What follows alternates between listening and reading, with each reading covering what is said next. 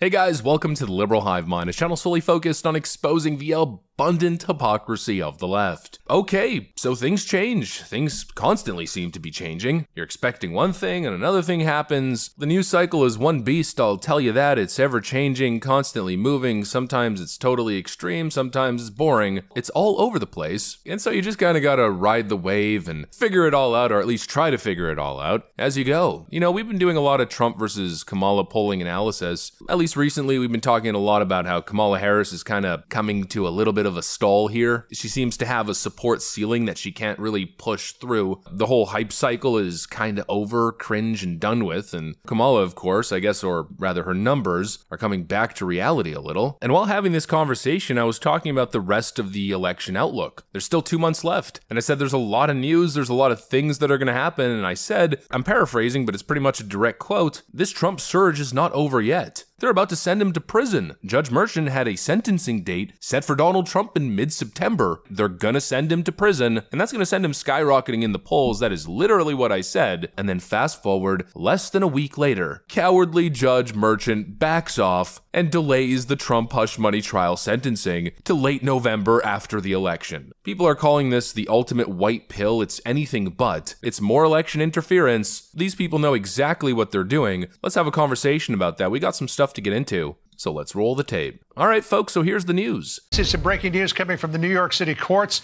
Judge Juan Marchand, who has been the presiding judge over former President Trump's so-called hush money case, has made a determination that he is not going to go ahead with the September 18th sentencing date for the former president, that it will be delayed until after the election.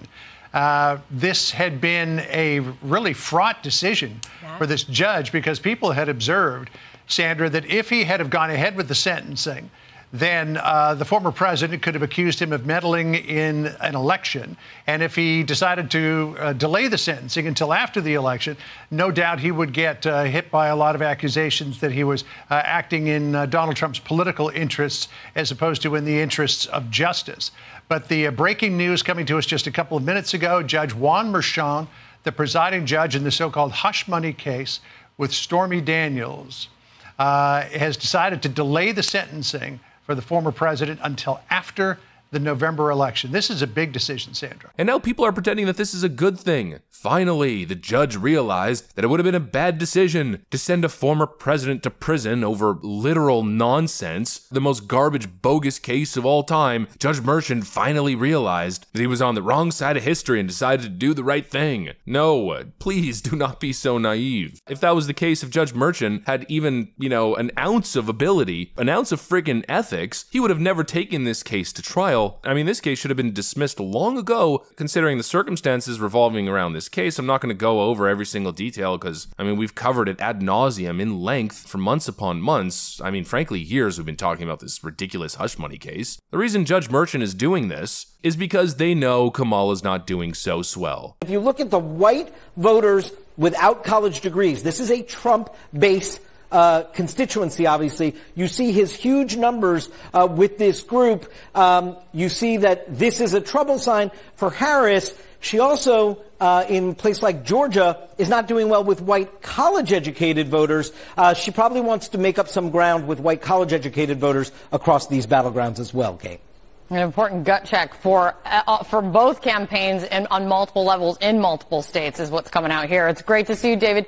On the surface, Kamala Harris is leading in really inaccurate push polls, but in the crosstabs and with the best pollsters, she isn't. And Democrats know this. Trust me, they're keenly aware of this. They know Kamala Harris is dropping. Market sentiment and general populist sentiment is clearly indicating that, and so they don't want to give Trump another bump. They saw what happened during the attempted assassination. They saw what happened throughout the whole Fani Willis, Nathan Wade nonsense in Georgia. They've seen how these cases have backfired. Of course, let's go back to impeachment. They understand this, and they know that Kamala Harris might possibly be too weak of a candidate for her campaign to be able to withstand this kind of a headline. They know that that the American people find it atrocious, especially this hush money case. You know, people seem to give more credit to Fani Willis's case, probably less so these days, but the whole fake electors scheme rhetoric, or, you know, just repeating that line over and over again, seemed to actually be doing something. A lot of people thought it was something serious, even though they didn't understand the facts of the case. And of course, the January 6th case, that's another one. Those two cases were always the scariest ones. Those were the cases that could have actually done the Trump campaign some real damage had they been executed effectively. But the one case that has always been viewed as highly partisan, lacking of substance, totally unserious, has been this hush money Stormy Daniels federal elections funding violation. I mean, for Pete's sakes, the actual case itself, the prosecutor in the case, isn't even representing the federal government. He's a local DA who's a total partisan hack and took a case that the FEC refused to take and then kind of molded it and twisted it to spin it into something. And so my view is that Democrats realize, you know, they don't want to go forward with this thing. They only want to go forward with this thing if they achieve their final goal, which is putting a literal wannabe tyrant. I mean, we're basically talking about Letitia James's sister, Kamala Harris, the same kind of thing. It's about putting someone like that in a position of power and then executing all this stuff with authority. That's what the goal is. They're hoping to protect Kamala Harris's campaign so she could inevitably get elected, and then they're gonna go after the orange men and they're really gonna make their power play and try to put him in prison. If anything, what's happening right now, Judge Merchan delaying the case, is more reason why Donald Trump must get elected. And the whole thing is a whole lot worse, considering the latest Steven Crowder O'Keefe-style undercover video that they released. Steven Crowder releases bombshell footage of a DOJ official essentially confirming that what's happening in this Manhattan criminal trial is total political persecution, or prosecution as they call it. And the whole thing is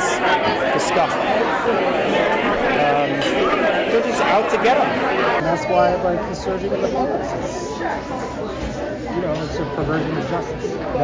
He was stacking charges and rearranging things just to make it fit a case. No, to be honest with you, I think the case is nonsense. State levels are Wild West. They're like idiots. They don't care. They're all political. So yeah, this guy's probably going to try to lock him up, and it's going to be ugly. They're so obsessed with getting him. Who is they? Alvin Bragg, yeah, who I've known for 15 years. He used to work in my office. Before he decided to prosecute Trump, did you know who he was? You do now. I'm not sure what he wants to be, but I know he's not happy just being the DA of New York County. So Alvin's very ambitious. Every real estate person in New York does what he did. Nobody's ever been charged with this until him. Donald Trump actually reacted to the video. Just yesterday, the top spokesman, one of the top people in the U.S. Attorney's Office in Manhattan, that's a very respected Southern District, very, very highly respected, was heard saying, and was quoted exactly, quote, "Honestly, I think this case is nonsense." Now, this is the boss of the whole thing. Every real estate person in New York does what Trump did. Nobody's ever been charged with this before. It's a perversion of justice. He said that the DA's office was, quote, stacking charges against Trump and rearranging things just to make them fit the case. I think it is. This is the boss. I don't know why they don't do something. They ought to drop it. They shouldn't delay it. They should drop it. Drop all of it. Drop all of it. And so look, just to reiterate the point and really emphasize it, it's not time to take the frickin' white pill. There are some things to be white-pilled about, but this is not one of them. I keep seeing people mention that phrase over and over again, the white pill. Oh, what a white pill this morning. It is not a white pill. They're running away from the label that accurately describes them. Fascists who are hell-bent on abusing power and locking up their political opponents. I mean, the leftoids on Twitter are straight up admitting it. Here's a big leftist Twitter account saying, "I'm speculating here, but reading the tea leaves, this suggests to me that Merchan is likely leaning towards sending him to jail. If you want to make sure that happens, elect Harris in November." They're saying the quiet part out loud. Elect Harris so we can put our political opponents in prison. They want to dissuade you from that being true by kicking the can down the road after the election election in this hush money case. Give me a break. That doesn't absolve them of the fact that they're still trying to put him in prison over a non-existent crime. No white pill, please. Keep ingesting the red ones. It's so obvious what they're up to. Anyways, that's pretty much what I got for you guys. Hopefully you enjoyed this video. If you did, make sure to leave a like and possibly subscribe to the channel. Thanks for watching, and I'll see you on the next one.